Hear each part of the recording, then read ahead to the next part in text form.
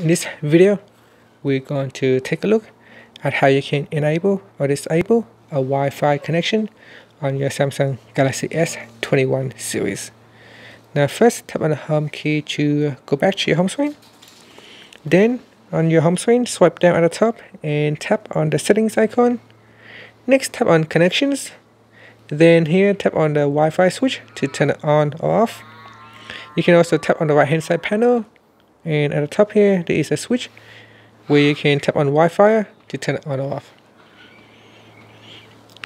And that's it. So that's how you can turn Wi-Fi on or off. Another way to do it is to swipe down the shortcut panel.